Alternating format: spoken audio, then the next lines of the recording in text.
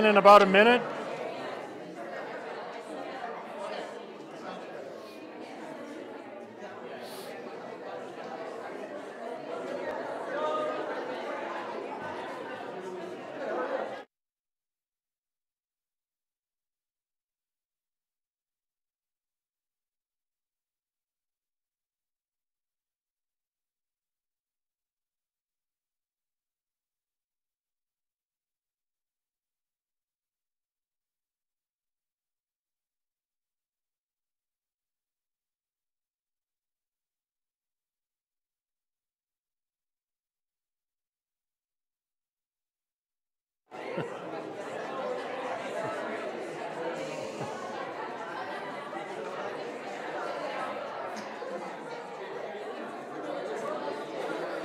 I don't have my teacher voice anymore. Good afternoon, everybody. I think we're ready to get started. So good afternoon. Dear students, faculty, staff, parents, and friends of the college, I'm Josh Hagen, Dean of the College of Letters and Science. It is my pleasure and honor to welcome you to our 23rd Annual College of Letters and Science Undergraduate Research Symposium. Welcome to both you in person and to those joining us via our live stream. During its 23-year history, over 1,600 students have participated in the symposium. As one of the college's signature events, the symposium provides a vivid example of collaboration between students, faculty, and staff to advance the mission and vision of the college and university. This year's symposium features approximately 100 student research posters and presentations drawn from across the college's 4 schools and 13 departments.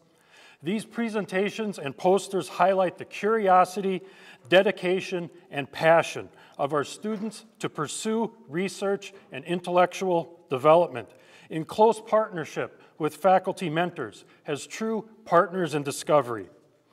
Many people have contributed to making this event happen, and I would like to recognize their efforts, beginning with the organizing committee and the college office staff. So as I read your name, if they could please stand to be recognized. From the organizing committee, Tobias Barsky, David Berry, Lynn Ludwig, Ken Minigan, and Joe Mondlock. Thank you. And from the college office, Carrie Hutton, Tony Romano, Aaron Schaffenbiel, and Carrie Zolkowski.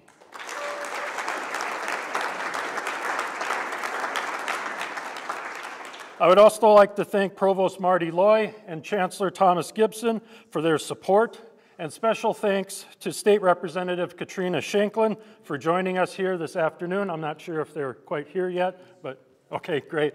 So we're honored that you took time out of your busy schedule to join us here this afternoon. I would also be remiss if I did not recognize the efforts of our faculty mentors. Their names appear throughout the program. So would all of the faculty mentors please stand?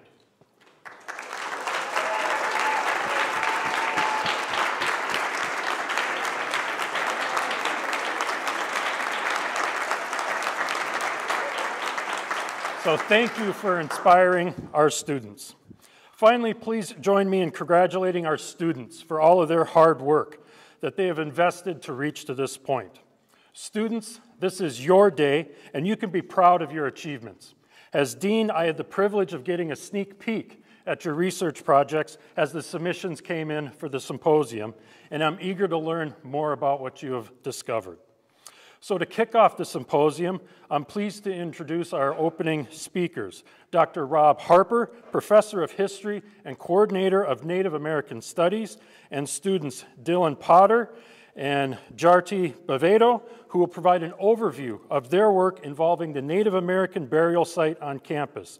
Please join me in welcoming them.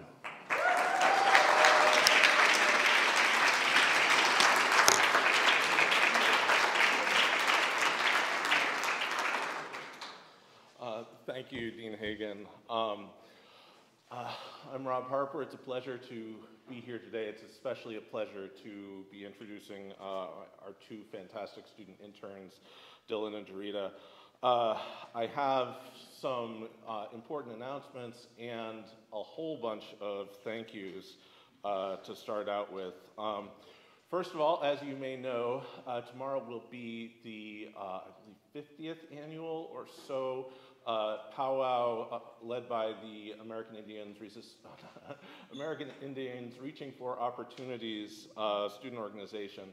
And that is right across the hall in the gym. If at all possible, get over there. It's going to be a fantastic time, starting at 9 and going all day. So stop by and support our students. Also, we have another important event coming up on this coming Thursday, May 12th, which will be over in the CVB building. And that'll be a reception that'll feature both the work of my students in the Wisconsin Indian History class, History 393, and also the work of the Historical Documentaries class taught by Sarah Scripps. And there will also be a reception done by the Museum of Natural History. And so that's another great chance to recognize and celebrate our students' work and learn a good deal about our region's history. So, and finally, I'm very pleased to announce after many years of work by me and lots of other people, we are relaunching Native American and Indigenous Studies on campus as a new certificate program. I could say lots and lots about it, but I mostly just encourage you to let students know about it and put them in touch with me if they have any questions. It should be going live in the catalog soon, so stay tuned for that.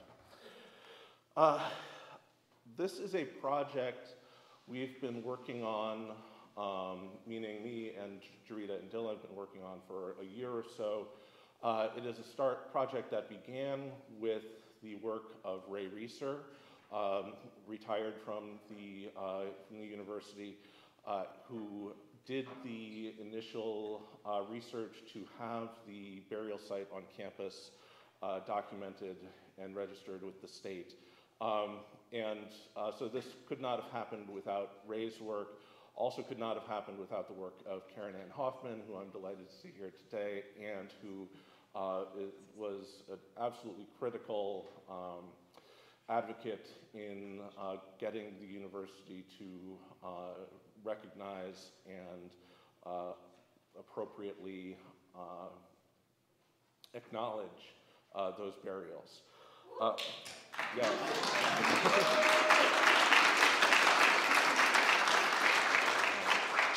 As a result of Ray and Karen's work, Chancellor Gibson convened a commission to do a whole bunch of things, including deciding, basically bringing the descendant communities, representatives of the descendant communities together to talk about how would be the most appropriate way to commemorate that site, and that work is ongoing. We're not going to talk much about that today because it's not really our thing, but it's important to know, and I'm really grateful to the co-chairs of the commission, Al Thompson and Sky Alloway, who've made that happen. Tobias Barsky, our assistant dean, had the vision from the get-go of going beyond simply acknowledging the existence of the burial site on campus and to bring it into connection with research and teaching opportunities, both in terms of teaching our students and reaching out to the broader community. And so I'm really grateful to him for that. Sarah Scripps, as museum director of the Museum of Natural History, has been collaborating with us all the way on this and been a huge help. Rachel Davis is the new director this semester of the Native American Center on campus, has also been an incredible help. And we've also been working with consultants from the state's tribal communities, and specifically Donald Keeble from the Forest County Potawatomi Cultural Center, and Josie Lee from the Ho-Chunk Nation Museum, Dave Greeno from the Menominee Cultural Center, and Teresa, I'm forgetting Teresa's name, from Lac de Flambeau Museum. So apologies to Teresa. And finally, I'm extremely grateful to our interns, Dylan and Jarita, for their work. So I'm going to first, and I should say, the project has gone through multiple iterations and multiple names, and the name we've been working with for a while now is Pasipakinen, which is the Menominee name of Stevens Point, according to the work of the late Mike Hoffman, who created the Menominee Place Names Project, which you can find on the UWSP website if you're wondering how to say the names of places in Wisconsin. In Menominee, that's a wonderful resource that we're very grateful to Mike for. So with that, I'm going to introduce Dylan Potter, who's going to talk about some of the research we've done in terms of awareness. So Dylan, take it away.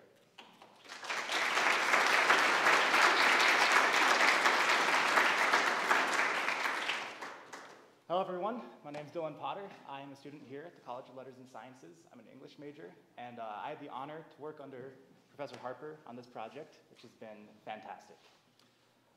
So, one of the most important parts of history is that it is ultimately a story, and our job as researchers or historians for a community is to understand that story. It's to understand the local story, understand the story of Stevens Point, and of central Wisconsin, and to know that story is as true as we can possibly figure out, right? Truth is very important in stories. So that's what we did. We studied and we worked hard on this. To start, we had a lot of materials to go through. Archival resources, such as microfilms, government documents, plot maps, and boxes of hard copies. We're talking thousands of items. There were some really, really useful documents, some ones that were kind of hard to work with, and some that were not useful at all, such as Exhibit 3.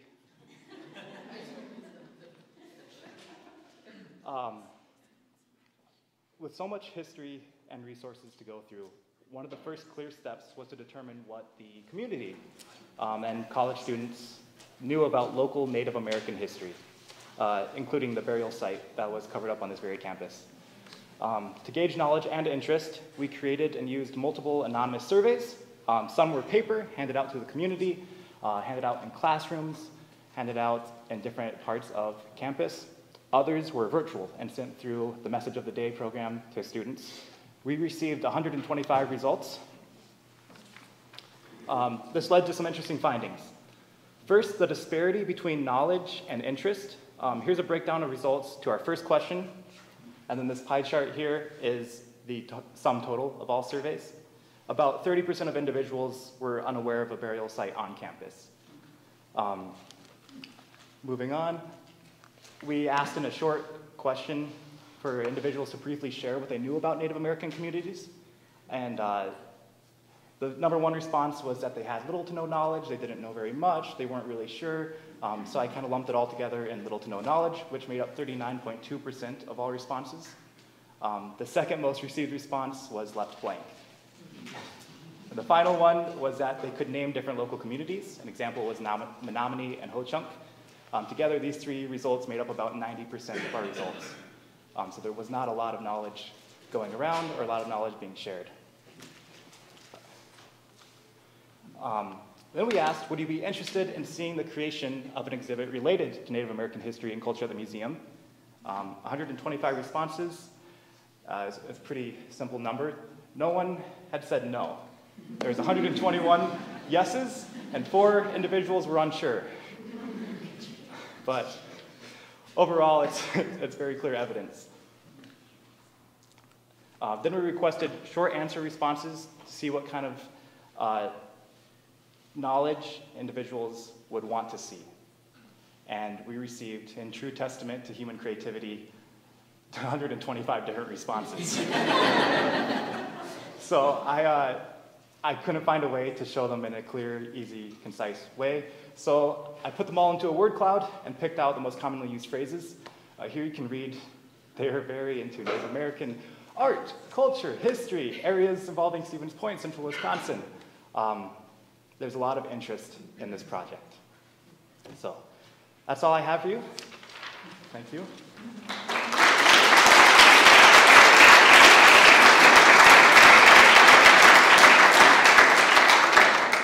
Thank you, Dylan. Now's where Jarita and I will start talking history. So if you absolutely dreaded your high school history classes, well, now you've been warned. Yeah, so this is so much to say here, so little time, and so I'm going to, as those of you who know me are aware, being concise is not my strong suit, so I'm working against trend here. This is a widely distributed map. I see this a fair amount in different places. It's an important map. The title is not always included. The original map it's taken from is entitled Treaty Lands.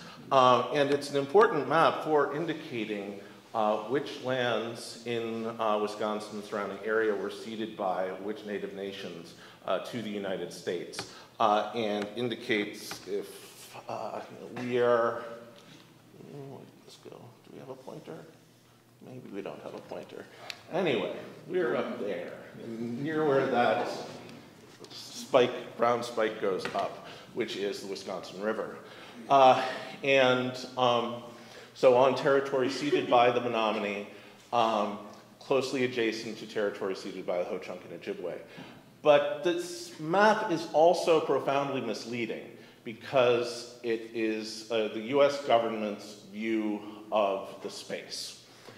This is one of the first things the US government does when it starts talking to these nations is trying to specify boundaries and have each group assigned a particular set of lines in which their territory is. And this is important to the US government because it's the prerequisite for creating a paper trail for acquiring that land for the United States. And it creates the impression of walls, of boundaries of the kind we imagine today between different nations where there are border posts and things like that. When in reality, if we think of the history of a place like Stevens Point, this is a place that is historically Menominee land and historically Ho-Chunk land, but above all, it is a place of connection. It is a place of communication.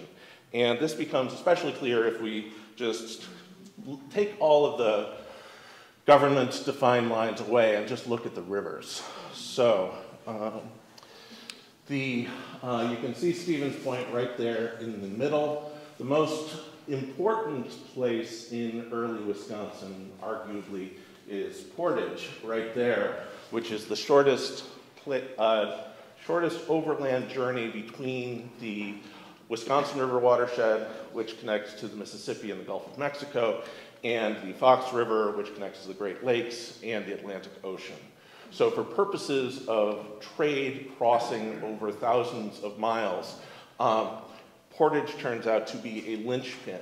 But Stevens Point is also a crucial point for trade and communication. It was known as the site of the Plover Portage, referring to the Plover River, which if you basically the line going up through Stevens Point at about 1 o'clock there, and there's about a 15-mile or so walk between the Plover River and the Tomorrow River, which flows into the Wolf, which flows into the Fox, ultimately Green Bay. And so, and then on the other side of Stevens Point, we've got the Eau Plaine River, the Big and Little Eau Plaine Rivers heading west. So this is both a site for north-south travel through the Wisconsin River is a thoroughfare for water transportation, basically right up until the era of railroads and beyond. but also east-west connections through these portages and smaller streams. So this is a place where Ho-Chunk and Menominee people have lived. It's also a place where Ojibwe and Potawatomi people and members of many other nations have been traveling, passing through, trading, conducting diplomacy, getting married, having families, whole long list of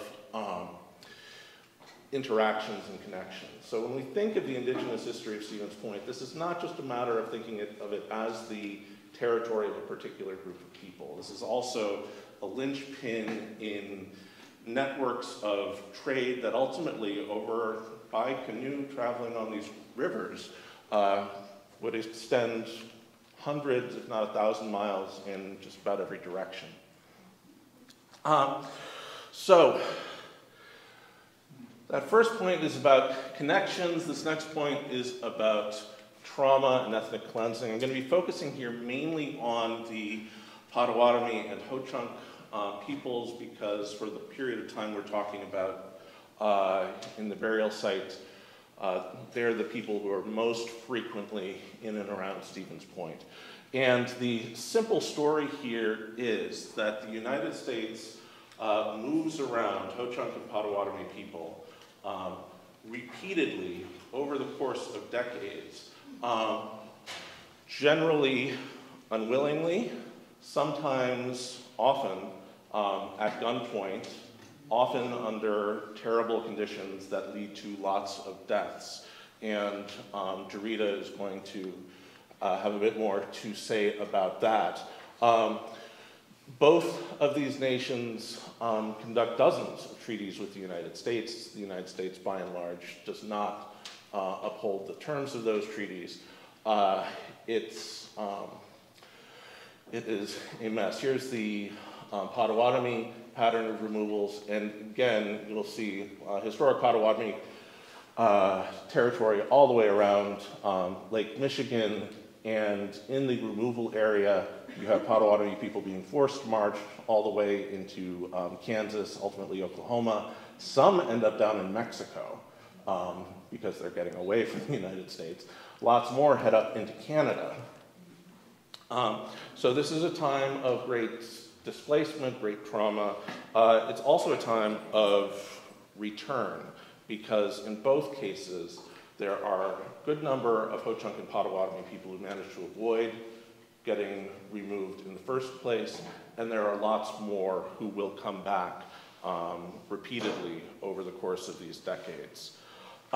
So here's 1856 map of Wisconsin showing on the right hand Potawatomi communities of the 1850s where Potawatomi people have come back or stayed. The blue triangles indicate some of the major Ho-Chunk sites.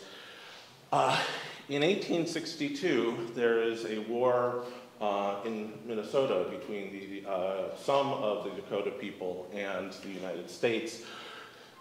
The effects of that war carry over into Wisconsin because they lead to violence and displacement of Ho-Chunk and Potawatomi people who have nothing to do with that particular war. One consequence of that is lots more Ho-Chunk people returning from the West and also Potawatomi people being pushed out of homes further east, and they end up right in this neck of the woods. And that leads us to 1863. Stevens Point, the Wisconsin Pioneer newspaper, announces 1,000 Indians in town, great excitement. And so the initial newspaper article, and this is based on Ray Reeser's research, by the way, documents all of this excitement. And then a week later, the tone of the newspaper coverage has changed. There are several hundred. These are strange. They have no legitimate business here, ought to be removed, and then ultimately a company of guards is being raised to drive them out. The Potawatomi in particular are going to end up living for a number of years just over county line in Waupaca County. So At this point, I'm going to introduce Jarita, who is going to take you through subsequent Ho-Chunk history.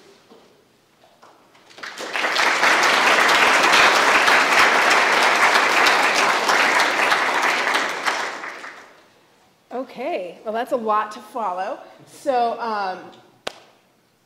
I'll just get started. Like Dr. Harper said, Stevens Point has long been a crossroads of cultural exchange. It's on the borderlands of the traditional homes of the Potawatomi, well not the Potawatomi, sorry, of the Ho-Chunk, of the Ojibwe, of the Menominee. There's this great mixing that happens here. It's always been a place of shared community and life. There's abundant wetlands. There's wild game. There's towering forests of maple and pine that we all love today. Those things were there then too. And all kinds of people stopped here. Like he said, north, south, east, west. It was a linchpin in a smaller way than the Portage. My research for this project really focused on the Ho-Chunk from 1873 to 1894. As Dr. Harper referenced, in the winter of 1873, US government troops rounded up Ho-Chunk people all over southern Wisconsin, in Portage and places near Tomah, rounded them up, loaded them on unheated boxcars, and sent them to Nebraska. And in Nebraska, they had a terrible time. Many of them died, 240 people. And one of the leaders of the Ho-Chunk was named Big Hawk, and he wrote letters publicizing these awful conditions back here in Wisconsin, and basically would not rest until he came back. So 4 months and 11 days after his removal, he says he came back to Wisconsin. And once they had returned, their main strategy for remaining in Wisconsin without being removed again was to claim homesteads. And so Big Hawk selected 40 acres on Pike Lake, which is just about, I don't know, 25 miles up the Plover River. And that was the beginning of the Wittenberg Ho-Chunk community that you may be familiar with today. After 1875's poor cranberry harvest, Dr. Harper just talked about people being driven out in 1863. Well, fast forward 12 years, 800 Ho-Chunk people came to Stevens Point and were camping here. And they were also driven out of town. And they ended up going up the Plover River to Big Hawk's land. And in spite of all of that turmoil and the way Stevens Point was not a welcoming place for indigenous people at that time, they still continued to camp here, to come back here, to hold dances, to trade. And one of their primary campsites was the land where we're standing today. And it's often mentioned that there's a jack pine grove here where people were buried. And so this truly is a place of deep history. Another reason that they constantly visited Stevens Point in spite of their treatment was because of an elderly woman. And it's very rare to see women in this history, so I was very excited. Her name is Julia Greeno-Mayron. She was 70 years old. She was of Ho-Chunk and French descent, belonging to the influential Decorah family. And she was a very generous and caring person, known to give the clothes off her back and her last loaf of bread to Ho-Chunk people in need. And so she interpreted for Ho-Chunk people in lots of high-stakes situations, from annuity payments to land disputes to court cases. And she bridged cultures, French, Ho-Chunk, and Anglo, in her role as a public mother, where she provided charity and hospitality, promoted peace and diplomacy, and truly benefited the whole community.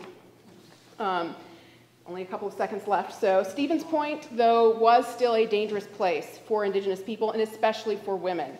The main thing that I've been looking at is in February of 1886, in what is now Park Ridge, where I live, white men sexually assaulted 2 Ho-Chunk women and murdered one of them. White people ignored this story. But the Wittenberg Ho-Chunk were like, no, you are not going to forget that easily. And so Big Hawk and members of his band paid an attorney to prosecute the case.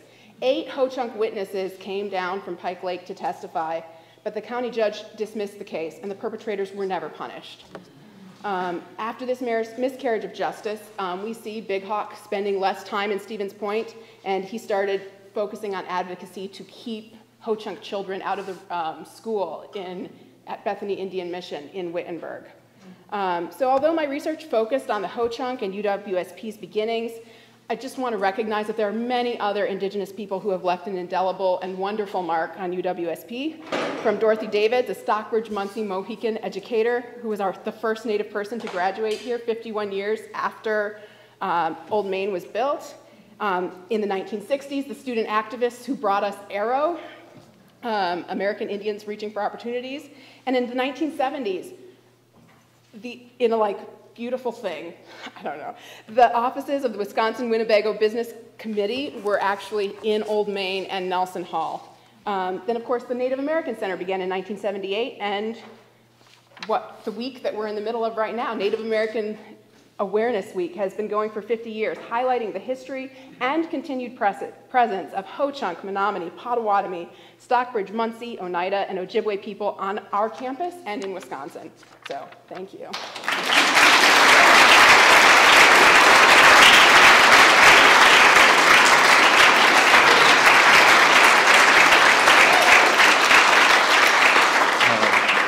Thank you all very, very much. We've been doing a lot of work this year. It's been a challenge to squeeze it all into a limited time frame. If any, I know we're short on time here. If any of you have questions, want to know more, please come and talk to us. And Jarita has a research poster on the wall over on that side by the elevator. So if you want to find out more, you can go talk to her there as well during the poster session. Any questions, comments at this point? I am going to make a comment.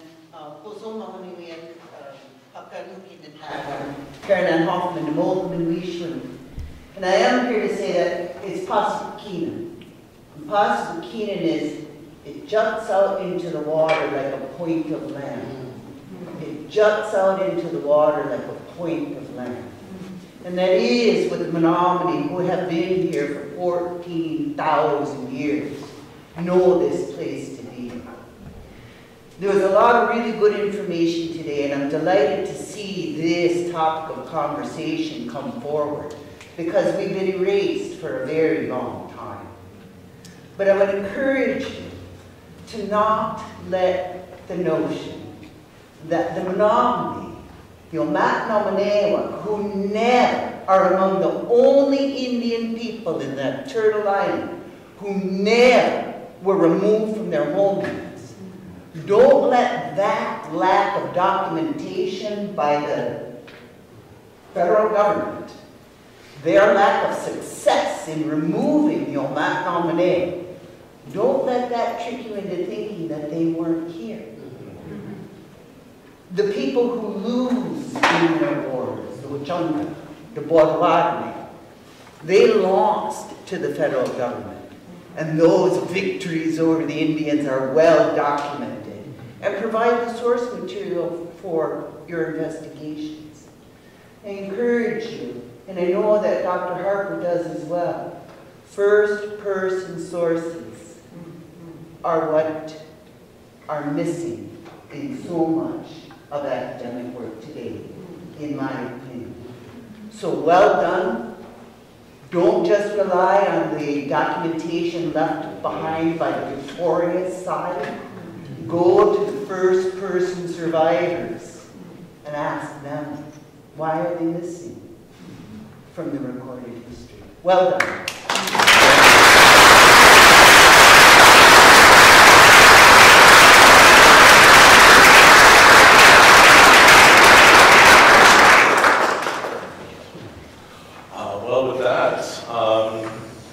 Hagen? Yeah. So thank you again, that was a really great presentation.